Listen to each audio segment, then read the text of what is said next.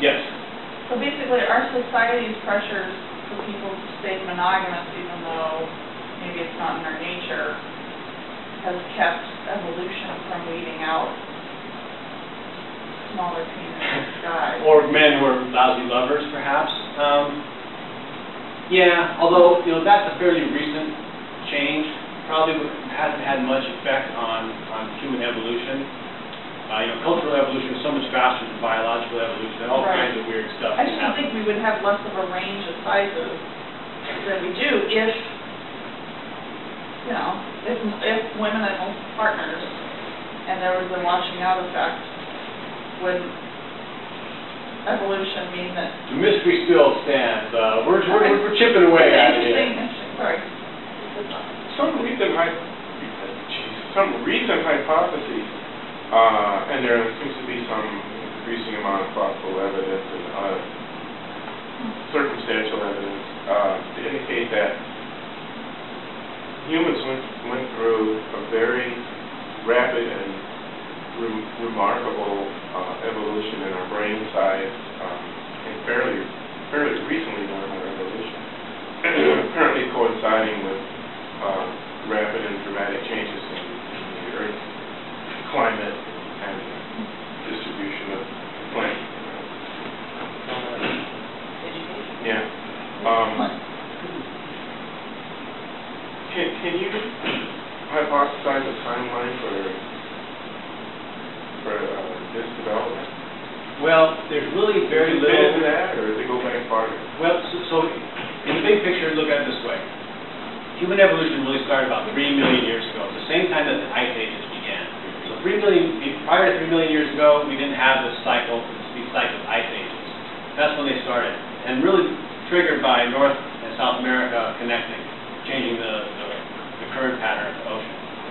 So that started these ice ages, which created these climate fluctuations with a period of about 100,000 years. We've had about 30 cycles of ice age, major cycles, with a lot of small cycles in between since then, which have pushed climate zones north and south, created deserts, grew tropical forests, shrunk them back down again, and it was the shrinkage of those forests and the expansion of the savannas that really triggered the development of these big-brained apes that turned into humans. So that part seems pretty clear, that big picture. And we see a steady increase in brain size through those last 3 million years. Some of these other things, like brain, it's easy to measure a brain size, right? You got a skull, you measure the volume, yeah, and it's pretty obvious. Some of these, like these soft tissues, there's no evidence whatsoever. So, yeah, it's an interesting question. When did these things happen? Some of these adaptations that were very functional for us 2 million years ago, a million years later may have been no longer useful, but may have been locked into our phenotype, and we've been stuck with them. So, yeah, those are. So I'm raising some questions here, and hopefully in the future we'll get some answers. I saw a documentary recently called The Anatomy of Human Sexuality, I think is what it's called. The Anatomy of Love, perhaps?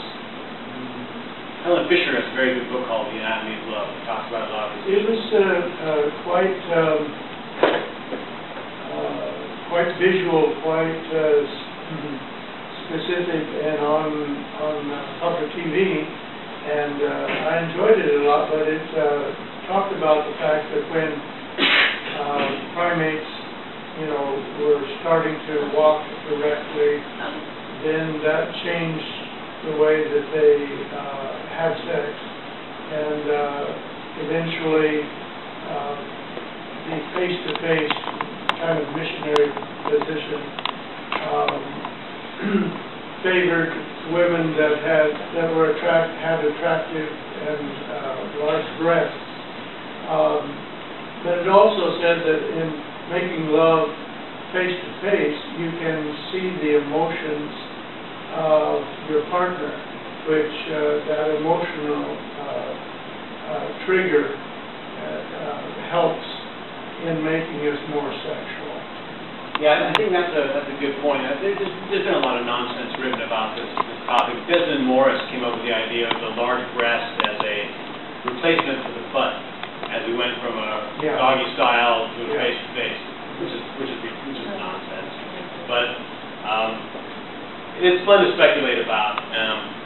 We can talk about some of those questions and theories later on. Let's move on to cultural evolution. We've reviewed the biological evolution of the mammalian genitalia and the sociobiological evolution of our sexual instincts, which brings us to the cultural evolution of sexual ethics. This is where things get weird. Because we're such erotic animals, cultures have had to develop extraordinary measures to control sexual behavior. Because we're so adaptable and our behavior is so flexible, culture has been able to impose a bizarre array of regulatory mechanisms to thwart or redirect our sexual instincts. So let's look at that spectrum objectively. So the first thing to understand is the driving factor in their evolution, cultural survival. And the two factors most important there are, number one, population regulation. Cultures need enough people to defend against external attack, but not too many to prevent habitat destruction. Ecological damage has been the leading cause of cultural extinction over the centuries. And two, ensuring that children are adequately provisioned so that the culture can be transmitted to them. The next generation has to acquire the culture by learning for the culture to survive.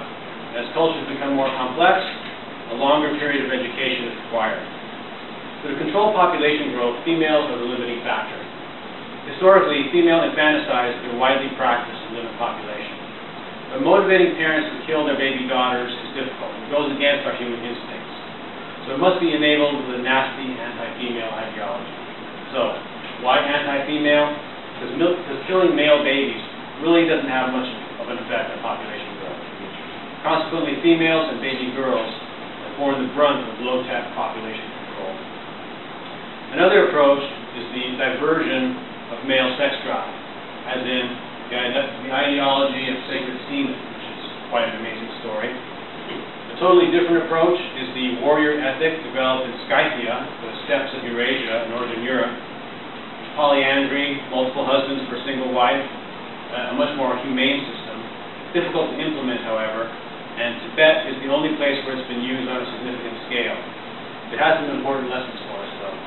And finally, we'll look at various forms of bodily modification that have been used as part of the population control system. So let's look at some of these customs in more detail. So overpopulation is the leading cause of death for culture. It's also the primary driver for cultural innovation. Historically, population pressure leads to a resource crisis, which is either solved, generally with technology improvements, or else it results in cultural collapse. So some of the solutions are pretty awful. It's very common for overpopulated cultures to develop an anti-female, anti-sex ideology as part of their solution set.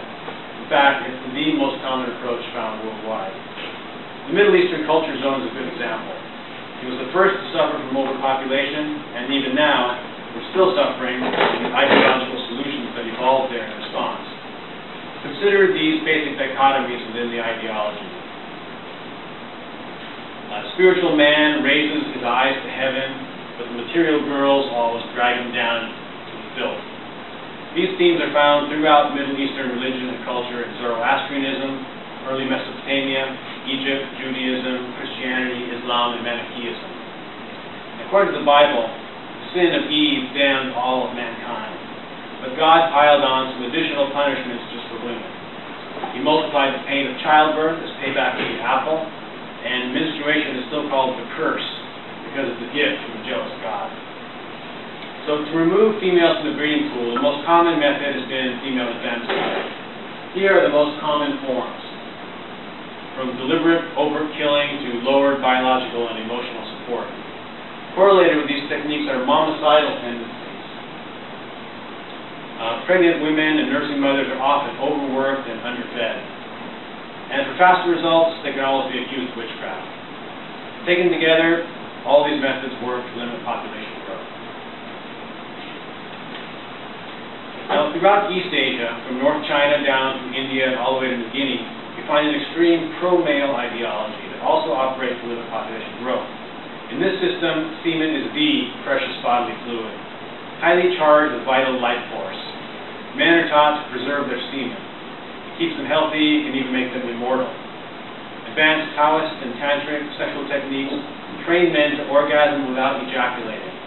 That way, their yang energy isn't lost, but instead travels up the spine and into the brain.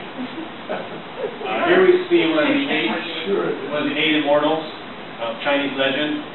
Clearly, this guy hasn't ejaculated in ages. So the East Asian semen of life system doesn't work all that well on its own. It relies too much on self-control. But it's proven very beneficial as part of a general emphasis on internal self-discipline. And we see the consequences today in China, Korea, and Japan. India is a somewhat different situation because their cultural evolution was disrupted by the Muslim conquest 1,000 years ago, which imposed a brutal anti-female, anti-sex layer on a culture that had been a lot more pro-female and pro-love. But at the far southern extreme of this ideological zone, right on the border of Australia, we reach a unique case of Guinea. They retain the belief that a man will die once he ejaculates his last drop of semen, an idea we find in Taoist writings from China 2,000 years ago. But they add a twist. Semen is even more precious because they're not making it anymore. Men can't produce their own semen. They can only get it from other men. We'll go into some gory details in the next slide. It has a really good marketing. Yeah. So ritualized homosexuality has appeared in many different societies around the world, and it's a natural adjunct to the semen of life ideology. It's appeared in ancient Greece, Persia, Mexico, and Peru, but only in New Guinea has it survived into modern times. Around the age of 8 or 10, young boys in New Guinea highlands start to hang out in the men's house. No girls allowed. There they start their education, learning how to be men, and building up their semen supplies. Since they can't manufacture their own, they have to get it where they can. It's a spermatic Ponzi scheme. Every man needs to give at least as many BJs when he's a boy, and he got to swallow, otherwise no use, for every ejaculation he hopes to have over the rest of his life. It's all part of a complex population control system that's evolved over time in the highlands. Among the adult men, their sexual energies are diverted away from women and toward boys. And not just by this ritualized homosexuality, but also by a complicated system of taboos that restrict when it's permissible for men to have sex with their wives. Over the course of a year, over 200 days are taboo. That also decreases rates of insemination and population growth. And while semen is the elixir of life, menstrual blood is considered a deadly poison, the anti-semen. A single drop can kill a man. If a man gets sick, the first cause is suspected to be menstrual pollution. Nothing could be easier for a woman than to slip a little poison into a man's sweet potato. And that's witchcraft. Capital offense. And the Marin Annan provide an instructive example of how cultural evolution can take a wrong turn. For this tribe, the belief is that a new bride should be fertilized with as much of the elixir of life as possible. So she's gang raped by as many as 10 of her new in-laws on her wedding night. The brides have trouble walking the next day. High levels of pelvic inflammation and infections render many of these women infertile. So the Marin Annan culture may not be around much longer. And of course, you know what their fundamentalists conclude from that. Those brides didn't get enough baby juice. Need more guys next time. So in New Guinea, we see an artificial homosexuality imposed upon individuals by culture. We should contrast that with natural homosexuality, which is a normal element of human nature. We know that gayness is normal because it's found among many different species, and the evolutionary benefits are clear. In hunter-gatherer societies, the shaman will often be gay, and his close genetic relatives, nieces and nephews, they will benefit from his support. From a selfish gene standpoint, homosexuality is the most altruistic of adaptations. You can't have a majority gay population, of course. It has to be a recessive trait. But having a gay minority is advantageous to group survival. Gay men score highly on tests of intelligence and creativity, and in the U.S. they're overrepresented in fields like medicine, law, science, engineering, and the arts. So don't fear the queer.